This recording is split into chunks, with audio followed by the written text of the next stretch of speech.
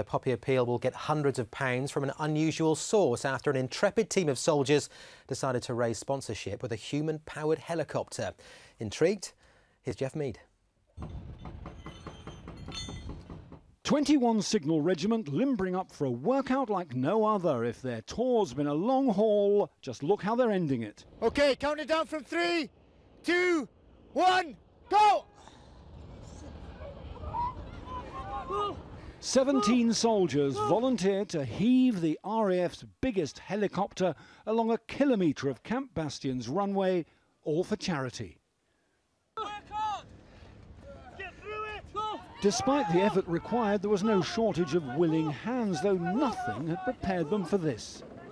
We've been out and about pulling different bits and pieces, tyres, etc. And yeah, we've been told it's not too hard, so if the RAF can do it, we can.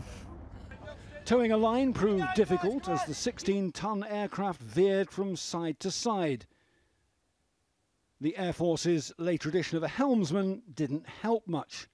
Well, although it's a rival service, they didn't actually load the aircraft with extra fuel or cargo, although it might not seem like that to these signallers as they slog along past the halfway point. No, there now. They made it a second under 13 minutes for 3/5 of a mile, benefiting good causes near their Wiltshire base and the Royal British Legion. After a triumphant team photo, it was back to work, while the Chinook thankfully returned under its own power. Jeff Mead, Forces News, Camp Bastion.